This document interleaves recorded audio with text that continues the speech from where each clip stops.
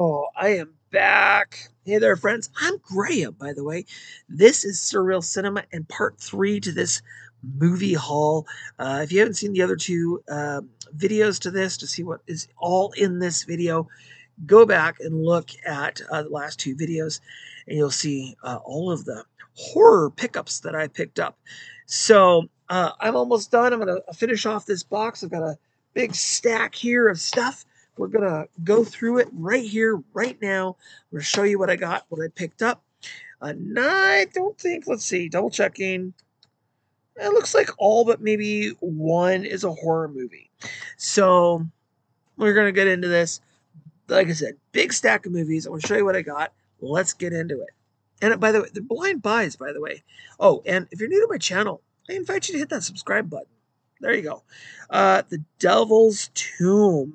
This has got Cuba Gooding Jr. in it, and that's why I grabbed it. Not because it's a horror, because it's got Cuba Gooding Jr. I liked him from Rat Race. I thought he was funny in Rat Race. But I grabbed that, The Devil's Tomb. No idea, but we're gonna find out together. This one is a slipping down life. I think is how it's all covered up by the label. Previously owned a reviewed by Hollywood Video. A slipping, I think it says a slipping down life. I think is how it goes. I'm not sure if this is a horror flick or not. It just looks like an entertaining, crazy, over the top nut job here. We have Lilia Taylor and Guy Pearce. Um, I don't know anything about this, but there you go. We have also The Messengers. Look at this cover. This cover looks spooky and scary and crazy. This looks good. So grab that. And then I grabbed this, and I grabbed this because it's in one of those clam or not clam, one of those cases, like you find for CDs, but bigger. I really like these. I think they're cool. This is called True Blood. Um, it looks like a vampire movie, maybe, possibly. I didn't read anything really about it. It's got Chad Lowe in it, Jeff Fonzie in it, and Sherilyn Fenn. So, yeah, when you can't run from the past, you have to fight for the future. I know nothing. I grabbed it mainly because of the case. I thought that was cool. I'm trying to collect those, but there was a lot that were made in those cases, but the movies were a lot of them were just junk. All right, this one's kind of interesting, but just the title and the cover. It's called Mutants. It's an IFC video midnight. IFC midnight. It's in widescreen. Just the cover alone looked freaky and crazy. So Mutants, a film by David Morley. So no idea who that is. Maybe I should, but kind of interesting. All right, this is a 4 movie pack, horror classics.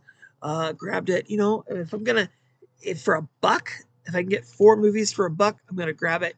And in here we have Blue Bread, The Corpse Vanishes, Night of the Living Dead, which I think I've already seen that one, and Doomed to Die. So all of these look really interesting. None of them have been rated, which means they're probably all old movies. But I give them a go. Whatever. This one I thought maybe I'll wait to until Christmas to review, and that's why. By the way, that's something I'm thinking about doing is finding 25 horror Christmas movies to watch and review with you. Let me know in the comment section down below what you think. But we've got Krampus, The Reckoning. There's a lot of these Krampus movies, so he knows you've been naughty. So thought I'd watch that. That's kind of cool. And this is hard to read from my brain. I can't when the words are spelled out weird. It's hard to read. Mortarog, is it mortuary tree? Oh, mortuary, mortuary. Oh, mortuary. Okay. Widescreen, a Tobe Hooper film. I know nothing about it. It just looked interesting. It's a horror flick. Grabbed it. That was the whole deal here, grabbing horror flicks so I can watch and review with you. Keeping up the Steen. Keeping up with the Steens. This is not a horror flick. I grabbed that. It looked funny, but it's got the mom.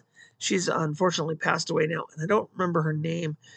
Doris Roberts, I think. Um, I think that's her name, Doris Roberts, the lady from Everyone Loves Raymond. So I grabbed that. I thought, yeah, it'd be kind of interesting. It's a comedy. It would be interesting, possibly. So, all right, there you go. That is part three. So, oh, so far, this is it, guys. This is it. This is it. This is what I got out of all of those. So there it is.